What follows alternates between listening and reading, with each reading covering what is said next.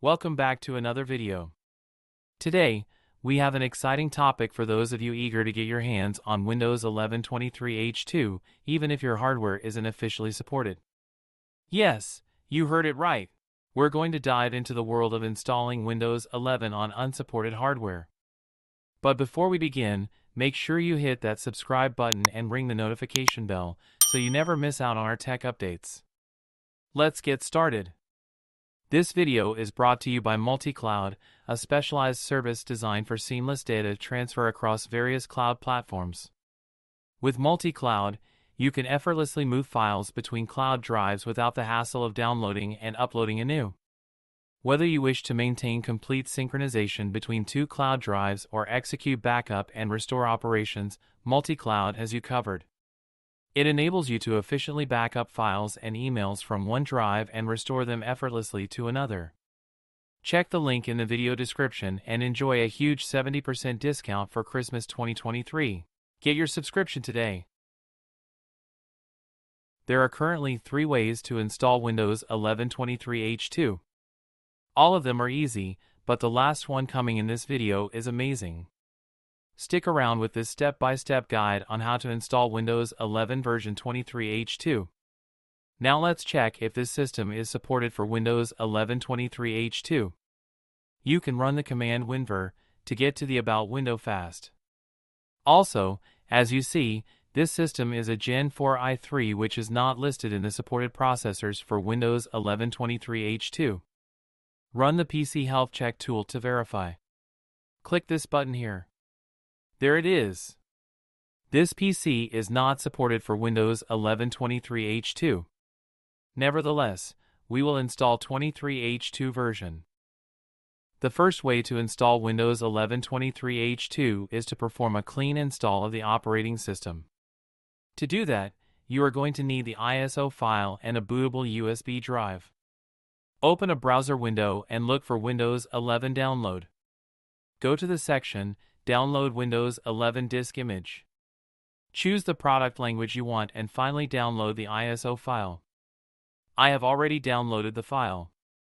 For my bootable USB solution, I will use Vintoy. Check this video about it and I promise you that you will never use another bootable USB solution ever again. Okay, now that we are ready to begin, go ahead and restart your computer. You also need to unplug the device from the network. The reason for that is going to be explained a bit later in the video. So, enter the boot menu and select your bootable USB. Start the new Windows installation normally. Select the language you want to use and then select the version. Choose the second option here and select your system drive. For this system, it is drive 0. Click Next and the installation will start. Wait a bit as the operating system is being installed. Now, select your region and keyboard layout.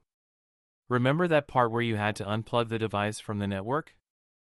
Now is the time to use it. Click I don't have internet and then continue with limited setup. What this does is to enable the offline account creation option. Otherwise, you will have to go with a Microsoft Online account. Create your username and enable any privacy setting you might want. Wait a bit as the device is getting ready.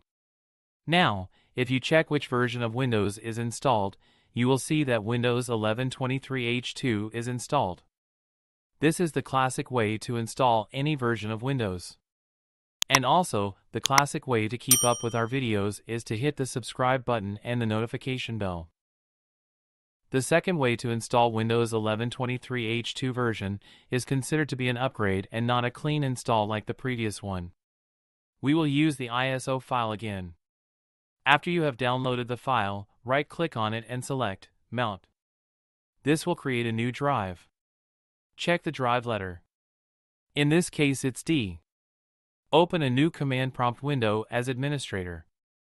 Type D to switch to drive D root directory. Now type cd sources and execute this command. Don't mind the word server, as the version that will be installed will be Windows 11 23H2. This wizard will appear on your screen. Trust me and don't worry, no server version will be installed. Ignore the heading here and let it do its job. Nice. The computer is back online. As you see, no server operating system installed, and we are currently using the 23H2 version on this unsupported device. Easy and clean procedure, as easy it is for you to subscribe to our channel. Now for the last and easiest way to install Windows 11 23H2. You have to use a separate update file. The KB5027397 update. Normally, if your device was supported, this update would have been installed through the Windows Update service, but in this case, we have to install it manually. Have a look around the internet to find the official update. I have already downloaded it.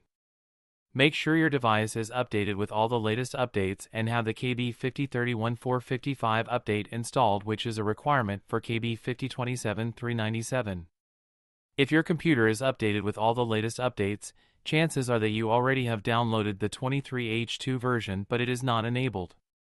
This is why KB5027397 is called the enablement package, as you see here in the official Microsoft site. So, after you have found the file, just click Install. Now restart your computer and check the Windows version installed. You should see that Windows 11 23H2 is there. Easy enough? I think it has never been easier to install a new version of Windows.